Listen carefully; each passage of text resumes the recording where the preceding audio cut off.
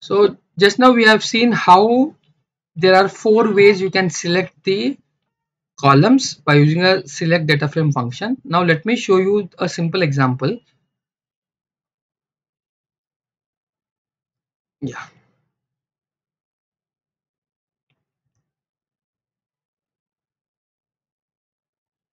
Okay, let me give you example, like if I want to rename the column name of this year, okay, by using a select, I'll be using a function called aliasing. Okay, so data frame dot, I'll use select and I'll pass a year dot show. Okay, let me do it stepwise and let me execute this. Yeah, so you'll getting one column. Suppose I want to rename this column name. So if I can use aliasing on top of this. So I'll use dot alias and I'll say my column name should be year, just for example.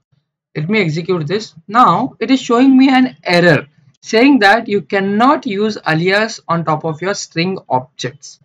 Okay, so how to handle this type of scenario? So if I copy this and instead of taking a string type, if I use a column type and put that column inside a call function, and now if I use aliasing, and now you can see the output. Yeah, you have, it has executed and now you can see.